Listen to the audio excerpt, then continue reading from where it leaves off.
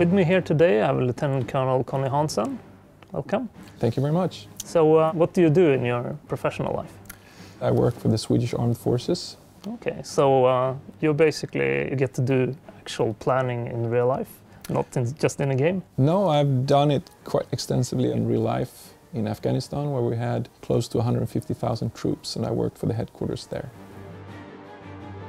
So, Conny, you got the task to try out the United States from the starting scenario in 1936. Well, the strength, as everybody knows, when it comes to the United States is industry yeah. and research and so on. So I have started out improving my industrial capacity. I'm looking forward to get some radars because I want victory in the Pacific before I enter with any major force in the European theater. I see you're preparing some kind of invasion here. That's correct. I'm allied with the Philippines and I was surprise attacked by the Japanese. So I'm planning to invade the island of Formosa or Taiwan. I will start with the naval invasion. And we can see they're activating now on the map as well to see who is coming. I'm using 4 different harbors to achieve some sort of surprise element, hopefully.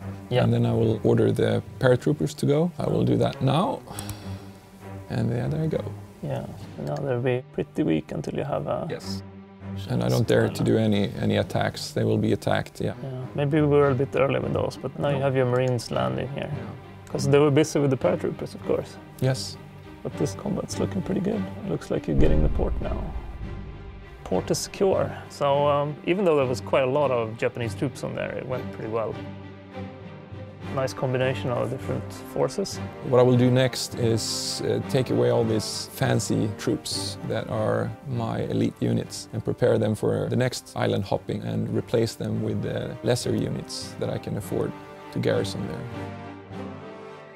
But now you were in a situation where you're going to have to take the Japanese mainland, but also Europe has basically fallen to Germany.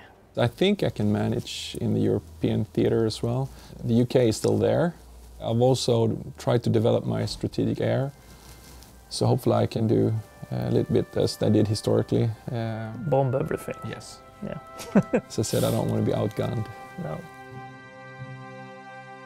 Cool. So what are your thoughts? What do you think about Wargame 4? It's a great game. I really enjoy playing it, and I will definitely keep playing it.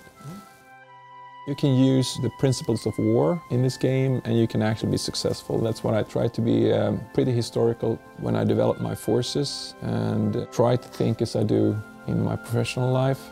And if you combine air, ground and maritime forces, you're successful. Thanks for trying the game.